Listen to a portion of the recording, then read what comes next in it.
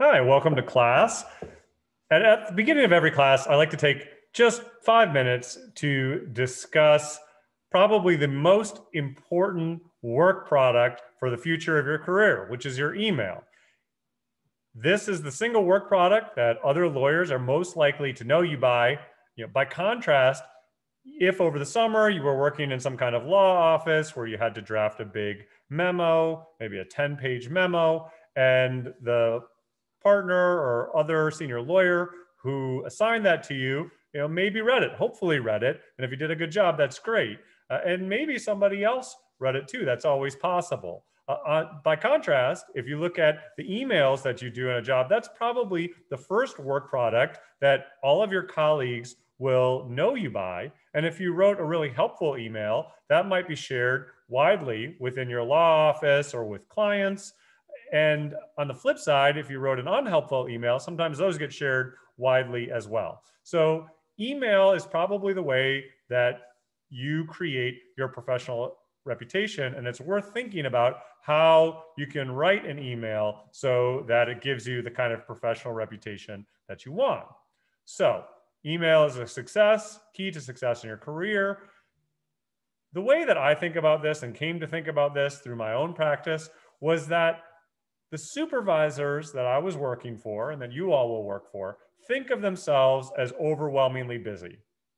Whether or not they're that busy, maybe you catch them playing Candy Crush, etc. They think of themselves as overwhelmingly busy. And so you want to think about how you can make life easier for them, that you're the kind of person they want to work with. And you can do that through a couple of methods.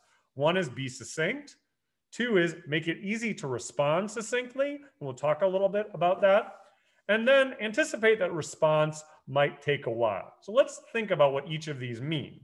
So first, if you want a response, make sure your email contains a question. If you've started to write an email and it starts with something like, I'm feeling confused, or I'm having a hard time understanding, if you've started your email that way, that's definitely not the way that you want to send it. That may be part of your process of writing out what your questions are, but by the time you send that email, it should start with your point, and that often is a question. If you have more than one question, you can number them. That can make it easier for the senior lawyer to respond. If possible, you probably want to make it so that your questions can be answered with a simple yes or no. Obviously, not all questions can be answered that way, but basically, when you're thinking about what kind of response you're going to receive, it's helpful to think about somebody who's overwhelmingly busy. When I was writing emails to my supervisors when I was in practice, typically what I imagined was, that partner, she's in the line at the airport with one hand on her phone. She has to read my email and provide a response within 40 seconds before she throws the phone in the bin in the security line. And I can tell you that that was the reality of how many of the partners I worked for actually had time, if they did, to respond to those emails. So the ideal email you could potentially respond to with 1 yes, 2 no, 3 let's talk Wednesday. So to do that, you want to shorten your email by cutting out unnecessary words and sentences. Some other suggestions, a little bit more advanced for email. One is indicate what you'll do if you don't get an answer. Sort of a nightmare email that a senior lawyer might receive would say something like, before I get started on this memo, please let me know whether you want it in Q&A or formal memo format. And the reason that's a nightmare is because that partner might not get to that email till a week later or 10 days later. And when they read it, all of a sudden they're thinking, oh no, this associate hasn't been working on the project they're supposed to be working on for these entire 10 days. So just anticipate that a response might take a while and indicate what you'll do if you don't get the answer. Another suggestion, read your email aloud to ensure there are no typos. Remember, this is the work product you will be known for, so you want it to reflect your professionalism.